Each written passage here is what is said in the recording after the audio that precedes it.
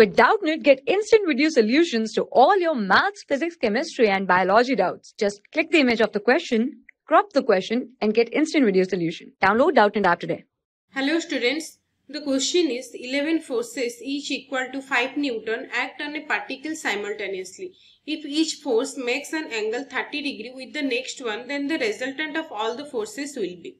So according to the question, 11 forces are equal to 5 Newton. All 11 forces, which is each force having the force, this is 5 Newton. Okay, then 11 forces each having the 5 Newton force that acts simultaneously on a particle. So if each force makes an angle 30 degree with the next one, means each force among the 11 forces, each force make an angle 30 degree with the next one. Okay, then what will be the resultant of all the forces? So the minimum forces required to make the resultant 0 is the minimum force, the minimum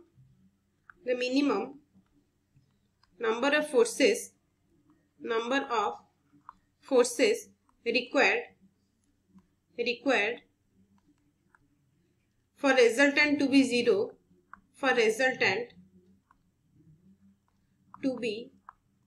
0, is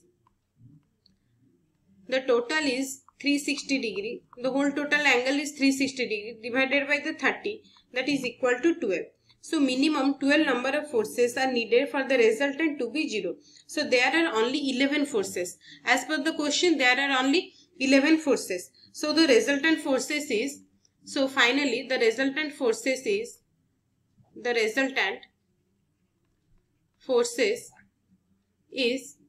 5 Newton, because 10 forces are cancelled out.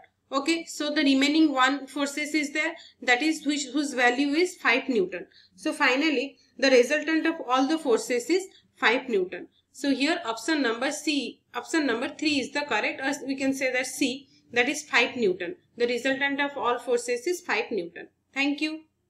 For class 6 to 12, IIT JEE and NEET level. Trusted by more than 5 crore students. Download Doubtnut app today.